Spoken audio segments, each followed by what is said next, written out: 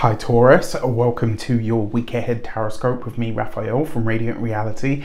It's an absolute pleasure to have you. Thank you so much for being here. Thank you so much for joining me. Quick note, these are for your sun, moon and ascendant sign. Check them out for all three so that you know which part of you I resonate with most as a reader. With that said, I would like to bless my decks of cards with all forms of love, light, peace, prosperity and abundance, and I pray that the messages that come through are ultimately clear and concise and they help you on your path to your highest vibrational good. So for your key to the week this week, if you are a continued subby, you know Rafi loves you, and if you're new to my channel, please don't forget to like, share, and if you should so choose and this resonates, hit the subscribe button. So for your key this week, you've got the Hanged Man. So waiting, patience, stillness. This is effectively a do nothing card, right? If you've been looking for a message for someone or something to tell you, this is your message to say that this week you can take it easy. All right, now that being said, remember with the Hanged Man, it is a card of, yes, it's, you know, rest and stillness and all of those things, but it's also a deeply spiritual card, and what it usually speaks to is reassessment and reevaluation of where you are at this moment in time.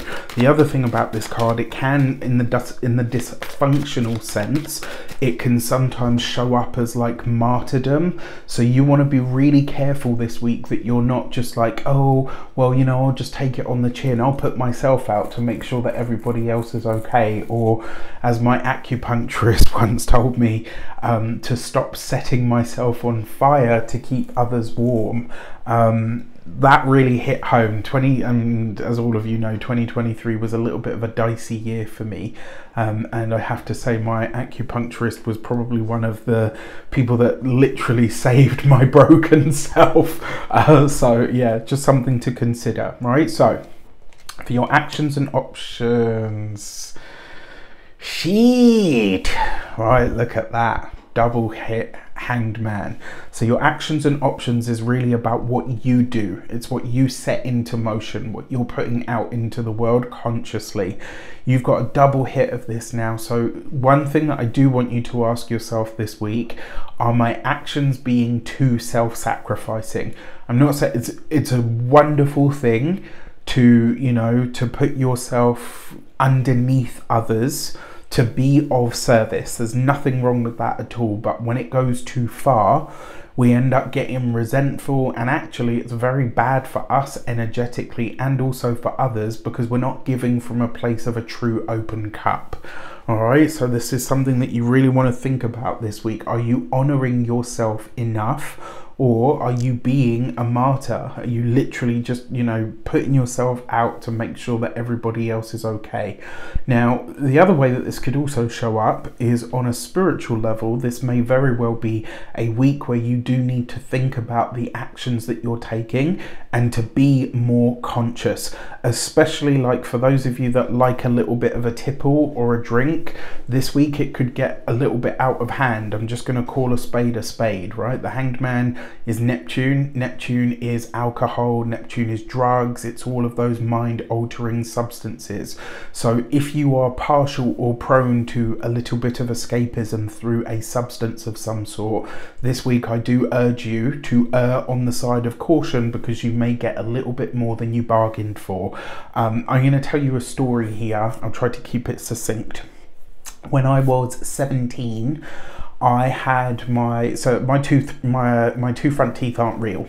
Well, most of them aren't real anyway. I had a bad accident when I was in primary school, and when I was 17 I had to wait until I was 17 because that's when your gums stop growing. So I got these brand new teeth, they looked wonderful, I was really happy with them, and the same night that I had that, obviously I'd just come out of like a literal anesthetic, you know, where they actually put you asleep and stuff. I was adamant that I was going to a party. I fell and I cracked one of the teeth. You see what I mean? This week, and a part of the reason that I fell is because I was drinking that night. 17, you know, I told you I was feral, right? So I was drinking, I'd already had like an anesthetic that day, probably not a wise move, and I paid a very dear price for it. This week, I want you to be very conscious of how you look after your physical health and vitality. And as I say, if you're already prone to a little bit of a drink or something like that, this week you be very careful, or just knock it on the head completely. Okay, now when it comes to, I know I can hear someone out there in the comments like, oh well, you told me not to be too self-sacrificing and I want to drink this week. Well, fucking drink then, it's up to you, but just remember I gave you the warning for your communication. For your communications and conversations, you've got the Ace of Cups. This is beautiful. There's a lot of really heartfelt communication happening this week, and with the Hanged Man here, potentially there's a chance here for you to open up on a conversation or in a conversation of some sort that you've really needed to, right? So this week you could find it easier to really talk about how you felt about something. And this could go a really long way to helping you see things in a lighter hearted sort of manner, which is beautiful. It also means that in your work or your professional sphere, you might have a really profoundly either healing or spiritual experience in your work this week. Now, for those of you that are studying or in some form of academia, the Ace of Cups is you loving what you do, like literally loving it. And with the Hanged Man, there's a possibility here that you are making something look like absolute finesse, right? Like you just make it look easy. You make it look or sound like you just have it going on, right? Now, for those of you that are employed by somebody else, remember that Ace of Cups is similar to the Nine of Cups in a lot of ways. It can be a wish fulfilled, right? But it's the heart melting. If you've been unsure about your job or your career or people that you're working with, etc., this week I think you're gonna through some of the conversations that you have, and actually through some introspection, I think this week you get some real clarity. For those of you that are business owners, entrepreneurs, solopreneurs, people that work for themselves, this week again, it's like you're having a really open-hearted conversation with somebody, but you're seeing the work that you do from a new perspective, and potentially from a very spiritual perspective. It's almost like you finally figure out, like, okay, maybe I don't know what my purpose is, but I understand how I'm serving the collective through my business. Listen, I'm here to tell you, once you figure that out, once you figure out what you believe God or the universe or source, chi, Allah, Buddha, whatever you perceive to be the one power, right? Once you figure out how you are serving the collective through what you believe your God-given divine talents are, there is no better feeling in the world. And as I'm saying this, look, I've got goosebumps, right? I can tell you, because I grew up from a very religious family, so like I was like the real black sheep, right? And I was like, oh my God, like they hate me, I'm going to hell. No, not really, I didn't give a shit. And then I realized that it's all one source, right? And that was when it really clicked for me that I am truly serving the collective because I'm doing what my talents allow me to do, right? And that's why I can say it comes from a good place, because I always put my heart in my work. This week you're figuring this out. You're figuring out how your business truly serves the collective, and this is leading you to a very profound spiritual insight or maybe even experience with your business. So that's beautiful. For those of you that are retired and no longer working, quite frankly, do something that really feels like a spiritual pursuit this week, because the chances are it will be amplified. For your love and relations, you've got the Seven of Swords, so not the easiest of cards, right? For those of you that are partnered, married, or in long-term commitment, excuse me, you've got this with the Hanged Man. And I'm going to say this, you guys have been with me long enough, so you know how I am. Most of the time, it's the other way round, right? But this week, I feel like there's something that you are trying to hide from a partner, and it's just because you can't be asked with the fallout of it, or oh, I know this is going to cause a niggle, so I'm just not going to say anything.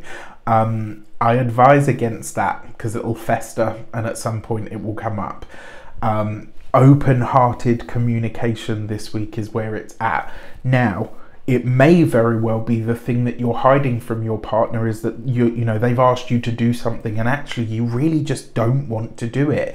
Remember what I said about this hanged man, this double hanged man. Don't be in that space of martyrdom. Don't be like, oh, well, you know, if I don't do this, they're going to be oh so unhappy, or they're going to be oh so upset. Open-heartedly say to them, I don't want to do this. This is not something that I agree with or want to do or I'm interested in, and you know, I just want to be really honest about that. And I think really that level of honesty is actually going to do more, like it will do more than, you know, it will do more good than you just going along with it for the sake of it and rolling your eyes and sighing every 5 minutes. For those of you that are single and looking, I think you are putting a past relationship in its rightful place. This is a challenging or hard relationship that you've come out of. For those of you that are single, you're looking at this relationship and just really, it's not even that you're reframing it, you're just seeing it exactly as it is, where you were effectively sort of just doing too much, right? Where it's like you just given and given and given to the point of depletion, where it's like, okay, you know what? No, I'm just not happy here. And I think when you see this week, it will give you a lot of peace. For your money and materials, you've got the World card. Love that, right? So this is great because you're reaching a new level in terms of your finances this week. When it comes to your money, your resources, you're reaching a brand new level. Do watch out for partnerships and money, or family members and money, because they could get a little bit cross-wired here. What I love about this for you is that World card is a new level of resources. It's also potentially seeing you discover or get clear on ways that your community or a community can enhance your earning potential. When it comes to your physical health and vitality, this is going to be your bones, your teeth, in particular, and because there's a lot of water here, I will say watch out for things like water retention, specifically around the knees. Now, that being said, because of the mix of cards, it might also be a good week to think about, you know, not just because I had one and he was brilliant, but maybe think about going to an acupuncturist. And then finally, when it comes to your home and environment, the World card, I think the World card this week sees you really building or feeling a sense of community greater than what you've felt before for a while. All right. All in all, it's fantastic. If you want to book your personal session with me, you can do so on the link in the description box below. Let me know in the comments how it shapes up. Take care, and I'll see you soon.